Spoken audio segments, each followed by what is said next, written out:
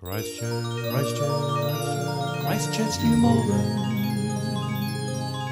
Oh yeah.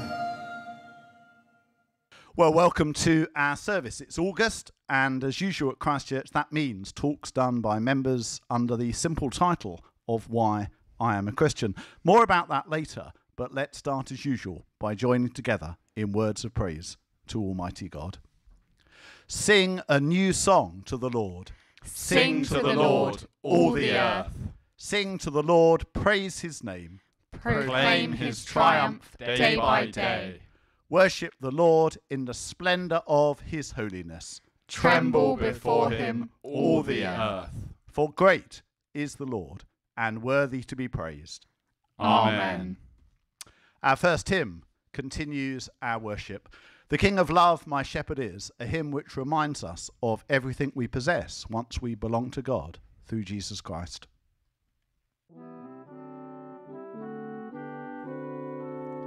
The King of Love, my shepherd is, whose goodness faileth never. I nothing lack if I am his, and he is mine forever.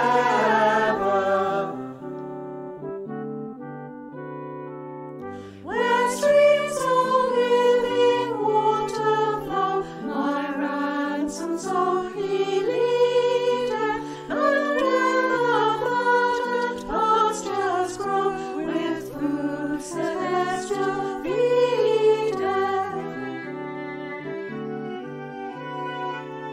Perverse and foolish oft I strayed, but yet in love he sought me, and on his shoulder gently laid, and home rejoicing brought me.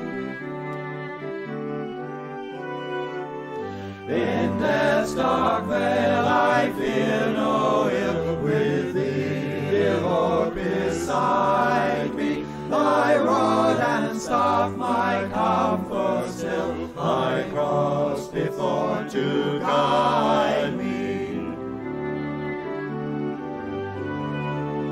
Thou spreadst a table in my sight, thy ocean grace bestoweth, and all transport of delight from thy precious goeth.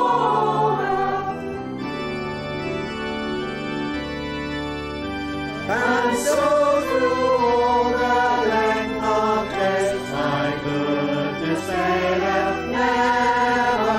Good shepherd, may I sing thy praise within thy house forever.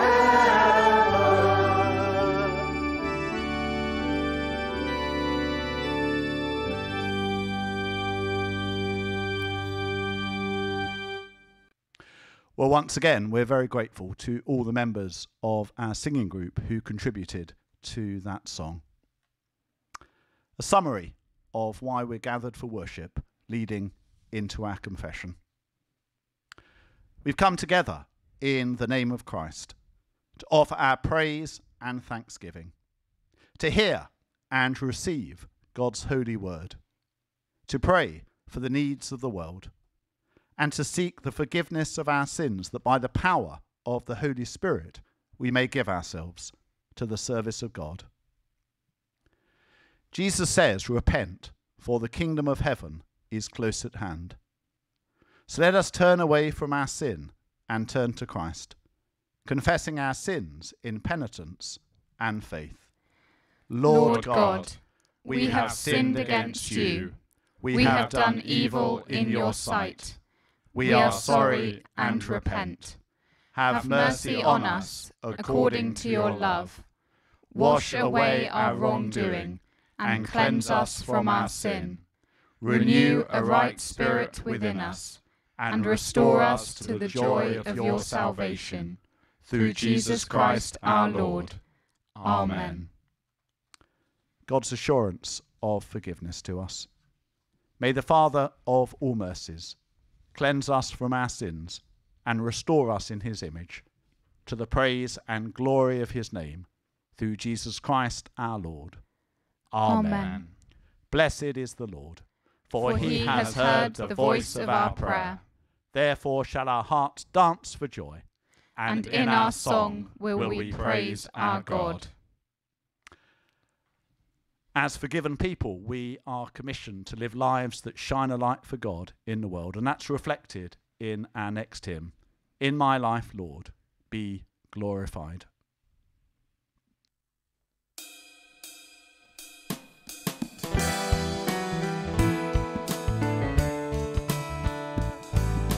In my life, Lord, be glorified, be glorified. In my life, Lord, be glorified today. In my soul, Lord, be glorified. Be glorified in my song, Lord. Be glorified today. In your church, Lord, be glorified. Be glorified in your church. Be glorified today.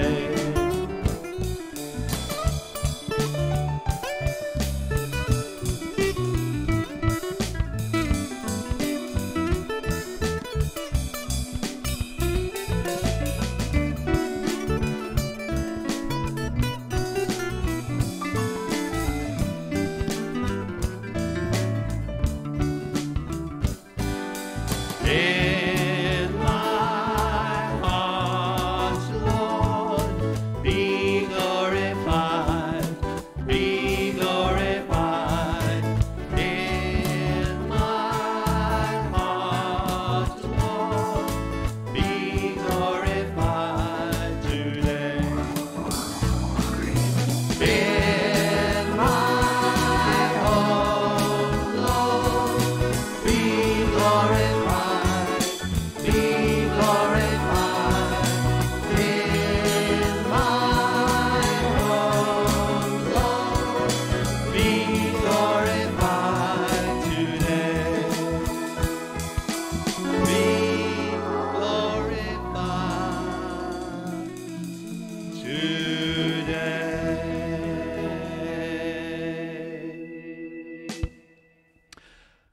Well, shortly I'm going to come and speak, but before that we're going to have our Bible readings, and the first of them is a very familiar story that comes from Luke chapter 19, and it's going to be read by our youth minister, Nathan Larkin. Jesus entered Jericho and was passing through. A man was there by the name of Zacchaeus. He was a chief tax collector and was wealthy. He wanted to see who Jesus was, but because he was short, he could not see over the crowd. So he ran ahead and climbed a sycamore fig tree to see him, since Jesus was coming that way. When Jesus reached the spot, he looked up and said to him, "Zacchaeus, come down immediately. I must stay at your house today." So he came down at once and welcomed him gladly. All the people saw this and began to mutter, "Has he gone to be the guest of a sinner?" But Zacchaeus stood up and said to the Lord, "Look, Lord, here and now I give half of my possessions to the poor, and if I've cheated anybody out of anything, I will pay back 4 times the amount." Jesus said to him, "Today salvation has come to this house, because this man too is a son of Abraham. For the Son of Man came to seek and to save the lost." Thank you, Nathan. Our second reading comes from Paul's letter to the Colossians, and it's going to be read by our lay reader, Becky Mills. Colossians 2:9-15. For in Christ all the fullness of the deity lives in bodily form, and in Christ you have been brought to fullness. He is the head over every power and authority. In him you were also circumcised, with a circumcision not performed by human hands. Your whole self, ruled by the flesh, was put off when you were circumcised by Christ, having been buried with him in baptism, in which you were also raised with him through your faith in the working of God, who raised him from the dead. When you were dead in your sins and in the uncircumcision of your flesh, God made you alive with Christ. He forgave us all our sins, having cancelled the charge of our legal indebtedness which stood against us and condemned us. He has taken it away, nailing it to the cross. And having disarmed the powers and authorities, he made a public spectacle of them, triumphing over them by the cross. Well, there's a saying that you shouldn't ask anyone to do something that you're not prepared to do yourself. That's something I believe, which is why it's surprising in some ways that it's taken me so long to get round to doing one of these sermons called Why I Am a Christian. It was back in January 2007 that I first asked 4 members of Christchurch to give a talk with this title, and it was a little while later that it became the custom to use our services in August for this. It's been such a popular series that it's continued now for well over a decade, with over 50 people from this church, normally people who've never done a talk in church before, sharing the story of their faith. They're all available on our website, so do have a listen to some of them. When I approach people and ask them to do these talks, they're virtually always a bit terrified. But the result, in virtually every case, is us learning totally new things about the life of people who come along to church with us, and in particular, how their faith in Jesus Christ has made a difference through the ups and downs of their lives. I normally ask people to tell the story of their life, to include lots of photographs, and to then sum up what their Christian faith means to them. With our services being a bit different this year, I've asked the rest of the preaching team, who've all done this talk before, to do Why I'm Still a Christian, including how their faith relates to our current situation of coronavirus. But since I haven't done one of these talks before, this is simply why I am a Christian. So I was born at home on the 30th of January 1969, not far away from Redruth in the parish of Iluggan in Cornwall. For Poldark fans, that's the very same parish in which Demelza Khan was born, and my dad was at the time the curate of that parish. I was baptised at Trevenson Church on the 13th of April 1969, and within a year we'd moved to Wallington in South London, where my dad did the second curacy that clergy used to do in those days. I was there between the age of 1 and 4. I had an elder brother called Martin, and my earliest memory at the age of 3.5 was going to Carshalton General Hospital to pick up a little brother called Jonathan.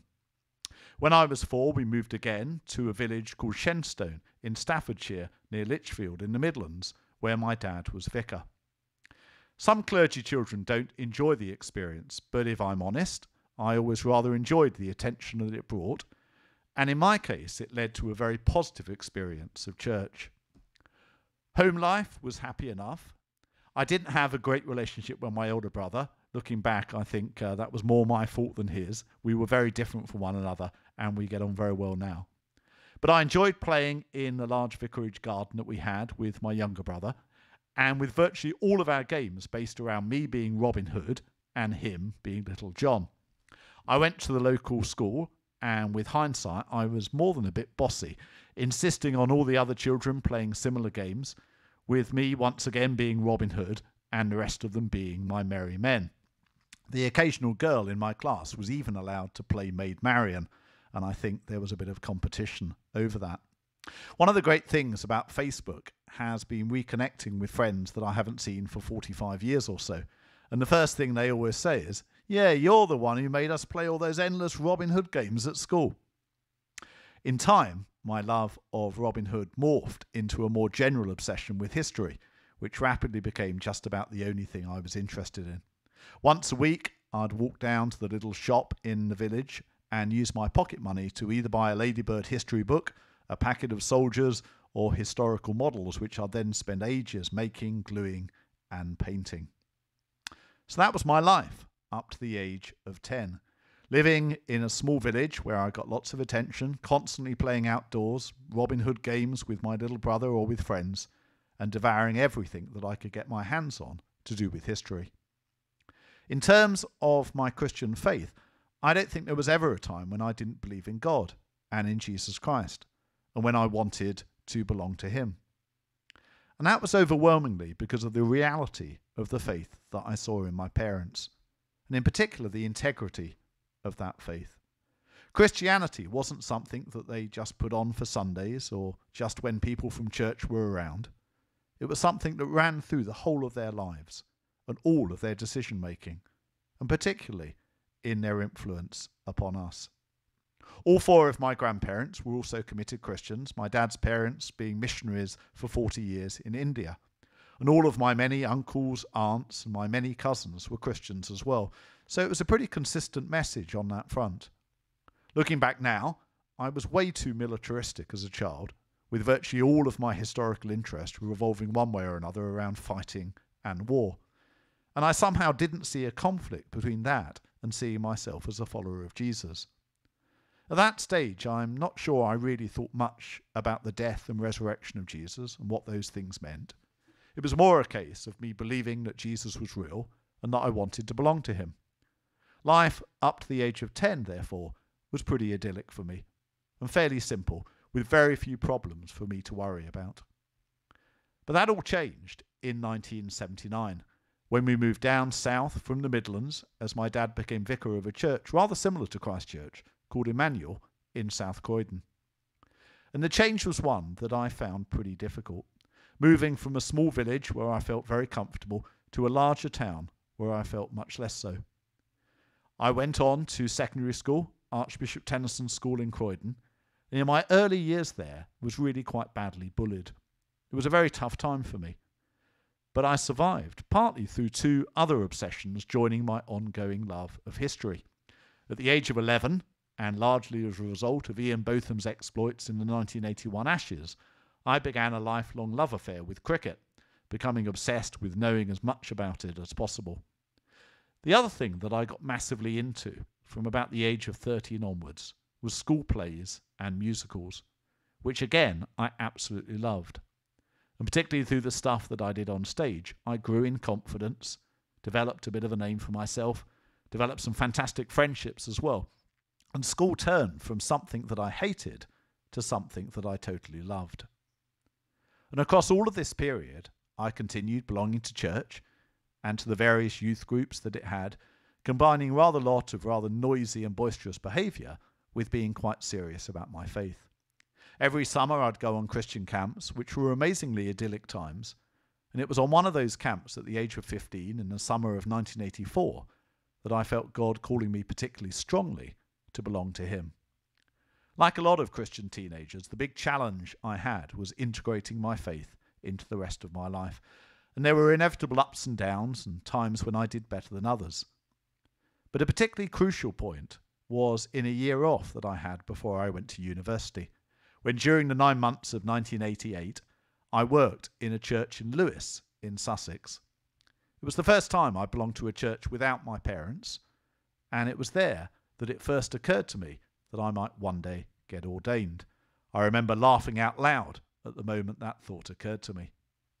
I went on from there to Manchester University, where I studied history, before eventually becoming a teacher of that subject back at my old school in Croydon. And those 7 years of teaching at Tennyson's were brilliant years, which I totally loved, during much the same things that I enjoyed as a pupil: school plays, cricket, and all sorts of things like that. And it was during my time back at Emmanuel Church that I also rejoined during that time that I met and married the fantastic Katie. 2 years later, our twins, Rebecca and James, arrived, which was pretty exhausting, but great fun. And it was when they were 3 that we all moved up to Oxford for 3 years, where I trained for ordination. At the end of that time, the diocese paired me up with a church called Christ Church in New Malden, and I came along to be curate to Stuart Downey here in 2003. Just 2 weeks before we arrived in New Malden, our third child, Abigail, was born. Stuart Downey eventually retired as vicar of the church in 2006, and a year later, in 2007, I succeeded him as vicar. I'm now in my 13th year as vicar here at Christchurch, and I'm enjoying the challenge and the variety and the significance and the privilege of what is a fantastic and enriching job as much as ever. So that's an outline of my life and some of the key moments in my Christian journey, particularly highlighted. But why am I a Christian? What is it about Christianity? What is it about faith in Jesus Christ that does it for me? Well, the answer, in a nutshell, is the transforming power of God's love. That's why I chose that passage about Zacchaeus that was read to us earlier. It's a famous story, and the story of a man who was despised and hated, who was both damaged and damaging to others, whose life was completely transformed. And it was transformed through the love of God in Jesus Christ. In some ways, what gives that story its power is its lack of detail. Zacchaeus, this hated tax collector in Jericho, climbs up a sycamore tree when he hears that Jesus is coming because he wants to see him. And Jesus, upon seeing Zacchaeus, comes to his home. And that act of love, unthinkable for a rabbi to show to such an obvious sinner at the time, was what transformed Zacchaeus' life. And we see that pattern repeated again and again in the stories of the Gospels. Again and again we see Jesus encountering people, sharing his life with them, and transforming their lives with his love. And what I think convinces me of Christianity more than anything else is the examples that I've seen in my life of the love of God bringing similar transformation. The integrity of my parents, for instance, and all the goodness and wisdom in their lives springing from their love for God. The care and kindness that I received from youth leaders at my church and the leaders on those summer camps that I went on, all generated by a similar love for God. Here at Christchurch, seeing the impact upon lives of our lunch club, Grapevine, or the night shelter, or groups like Women's Own and Connections, when people seek to share the love of God with others. The difference that love has made through the many ways in which people have showed it during the lockdown. All of this love is, to me, undeniably supernatural in its nature, meaning that even the smallest acts of kindness possess this strange and amazing power to punch above their weight as part of the power of love taking on the power of evil and defeating it. Because that's the Christian explanation for what's happening in these situations, and it's the one that I find so convincing. What Christianity claims is that the reason that love possesses this strange power is because of the ultimate act of God's love, which occurred when Jesus Christ died on the cross. Evil in all of its worst forms, corruption, betrayal, weakness, and numerous other things conspired to put Jesus on that cross. And that evil was met in his person with the fullness of God's love, a love that refused to return that evil with more evil, and through God's supernatural love broke its power. And that's why the resurrection of Jesus then happened. Evil had been defeated and its power had been broken. And because of Jesus' subsequent ascension into heaven and the coming of the Holy Spirit, we can live in that love. We can tap into its power. When we belong to Jesus Christ through baptism and faith, we're both transformed by that love and become further agents of its transformation. The theology of Christianity, in other words, makes sense of everything that I've experienced throughout my lifetime in the church. And it also gives a much better answer to what I think I was searching for in so much of my life, in all of those rather obsessive interests that I spoke about earlier.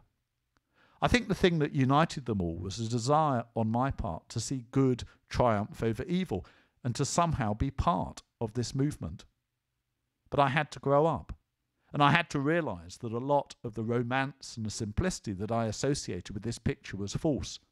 History, I had to discover, was a lot more complex, with all of us being a massive part of the evil in the world. I also had to accept that even a riotous school musical, however inclusive and joyful, wasn't the answer to all of the world's problems. The answer was, and is, the God I'd always been taught to follow, and who had entered into history in his Son Jesus Christ to liberate this world with the power of his love and to make us part of this project. The genuine way to fight evil, I had to learn, isn't with weapons and war and retaliation, it's with sacrificial love. That's the only antidote. That's the only solution to the evil within this world. That's the reason we had that other reading from Paul's letter to the Colossians, which describes Jesus disarming the principalities and powers by his death and making a public spectacle of them. When Paul writes that passage, he's got in mind those triumphs when Roman generals would arrive back in Rome and would parade through the city with their defeated enemies in a public spectacle before executing them. Now, that image is taken by Paul and completely subverted by being used to describe the way in which Jesus Christ made a public spectacle of evil and the demonic powers and triumphed over them through his death on the cross. And earlier in that same passage, it speaks of the share that we have in this, the share that we have in the fullness of God that dwells in Jesus Christ through the baptism and the faith that joins us to his death and resurrection. And that, in a nutshell, is why I'm a Christian. As I look back on my life, now that I'm 51, with all its ups and downs, and all of those various different churches that I've belonged to, and the different stages in my lives, the ones I've found more difficult and the ones that have been easier, I realise how incredibly fortunate I have been to have had so much Christian influence upon my life. And that's partly why I possess such a strong calling now to pass this on. Supremely to pass on the good news of Jesus' death and resurrection. And the good news that when we become followers of Jesus Christ, when we belong to him, we share in the fullness of God's love, bringing us acceptance as his forgiven and accepted children, and also a crucial role in his ongoing work of transforming the world with his love. We all make heaps of mistakes. I've made loads during my life, and I'll go on making plenty more. But God nevertheless wants me, God wants us, to belong to him and be part of his ongoing work in the world.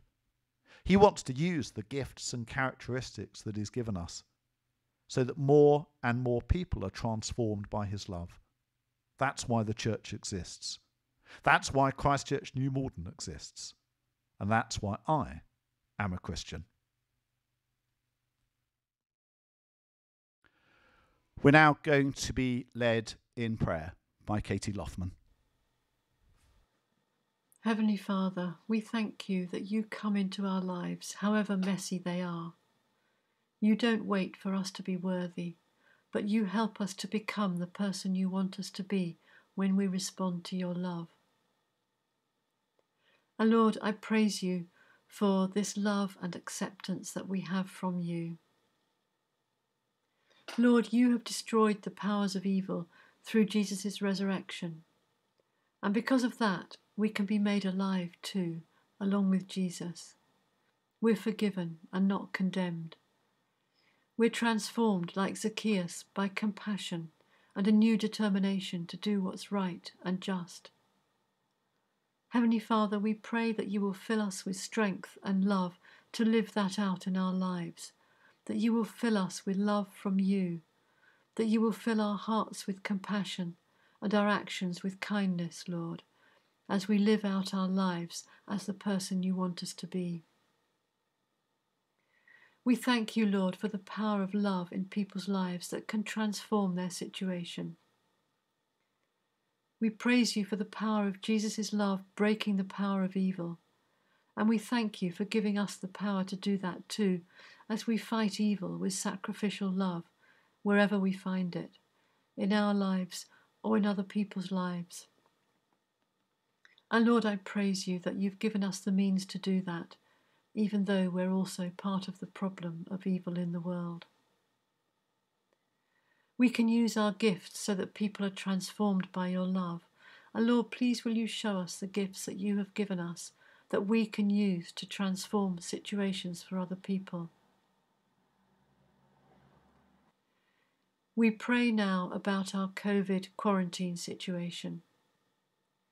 We thank you for the strength that we can draw on from you in these times of continued isolation.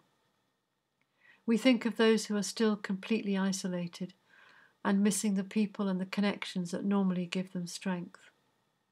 And for people who are still isolated, who have always been isolated, who really need those connections. Lord, help us to reach out by phone or by post or online to shine the light of your love into those people's lives. Thank you that with you we are never truly alone, because you put your love in our hearts for us to pass on. Please put into our minds someone who we can reach out to today and transform their situation with your love. Amen. We pray now for those working in the NHS and fighting the pandemic. God of healing and compassion, we thank you for the establishment of the National Health Service 72 years ago. And we praise you for the dedication of all who work in it. Please give skill, sympathy and resilience to all who care for the sick, and your wisdom to those engaged in medical research. Strengthen all in their vocation through your Spirit, that through their work many will be restored to health and strength, through Jesus Christ our Lord. Amen. And we pray now for the people in our own church who are not well, and we think especially of Valerie Johnson, Val Perry, and Peter Coombs, who was a vicar here in the 1960s, who's in hospital now at the age of 91. And anyone else you know who needs our prayers now, hold them before God in your heart. Heavenly Father, please bring your blessing and your healing to these people, and we pray that they will know your presence with them and feel your love and your strength in their heart.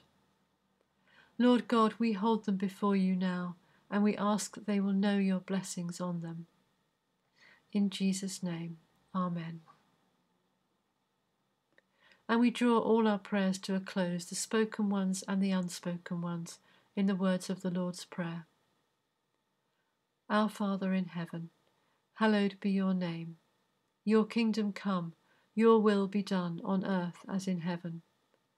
Give us today our daily bread.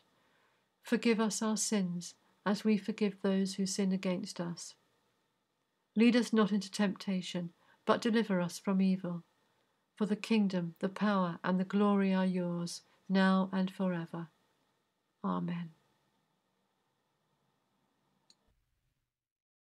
Thank you very much, Katie. Well, perhaps it was because he knew that I was going to be speaking today on Why I'm a Christian that John Palmer chose Christ Triumphant for our final hymn. And it's my favourite hymn, and the reason I think it's such a wonderful hymn is because of the confidence with which it proclaims that because of everything that he is and has done, Jesus Christ is already reigning over this earth. And that means that he is the one on whom we can totally rely in every part of our lives. Christ triumphant, ever reigning, Saviour, Master King.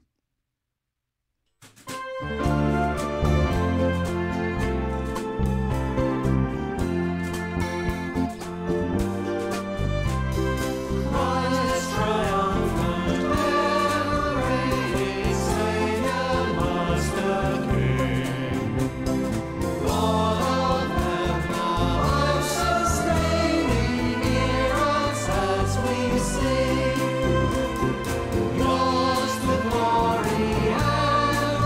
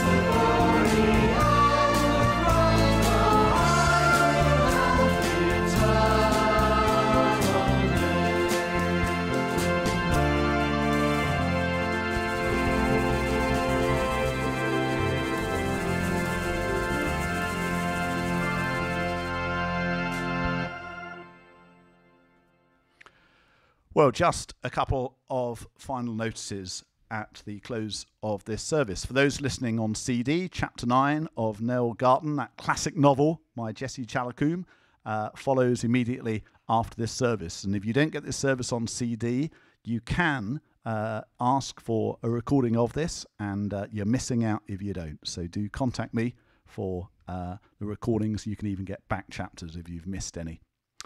Another notice is that I've got a book being published this week, on Thursday to be precise.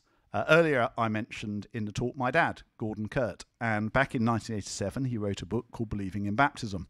Baptism or christening is a subject upon which there's a great deal of disagreement and confusion, with lots of Christians having valuable but very different and sometimes conflicting things to say about it. The original book sought to help people think through the various issues in regard to it, and it made quite a big impact. Quite a while ago, I thought it could do with being revised and reissued, and so over the last decade, I've been working on that. The revised book is now about 3 times as long, with lots of extra material, including a narrative that starts and ends the book and tries to make the issues a bit more accessible to people. But overall, the book has the same purpose of helping people to understand baptism and its importance for the church and the whole of the Christian lives a little better. So do get a copy if you'd like to. And finally, a notice concerning our youth minister, Nathan Larkin, and something that we can support him in. Basically, Nathan is going to be raising money for a charity that is aiming to put a stop to human trafficking. Slavery and human trafficking still exist all over the world. Many people do believe wrongly that slavery ended a long time ago. That couldn't be further from the truth. There are more people being enslaved and trafficked today than ever before. An International Justice Mission are the largest international anti-slavery organisation in the world, and that includes undercover investigators, lawyers, social workers, advocates and volunteers. An International Justice Mission, its aim is to end slavery through 3 activities: seeking to rescue and restore enslaved and trafficked people, bring them to safety; to prosecute slave owners. The charity pursue justice in the court, trying to ensure that traffickers, rapists and other criminals go to jail so that they can't abuse, exploit or enslave others, and also to strengthen justice systems, providing training, mentoring and support to police, judges and other community leaders. Now, Nathan has set himself the challenge of cycling 500 miles by Christmas with the aim of raising money for International Justice Mission. And if you'd like to sponsor Nathan, and he does loads of work for us at church, not just with the young people, but most of the work for these services, doing the visuals and the editing and all that sort of thing. It's all done by Nathan and his wife Anna. So do consider sponsoring Nathan and getting him to do these 500 miles by Christmas. Okay, so that's the end of the notices. We're going to finish this service now with a final prayer of blessing. God the Father, God the Son, God the Holy Spirit, bless, preserve and keep you. The Lord mercifully grant you the riches of his grace, that you may please him both in body and soul, and living together in faith and love, may receive the blessings of eternal life. Amen. Christchurch, Christchurch, Christchurch, New Malvern. Oh yeah.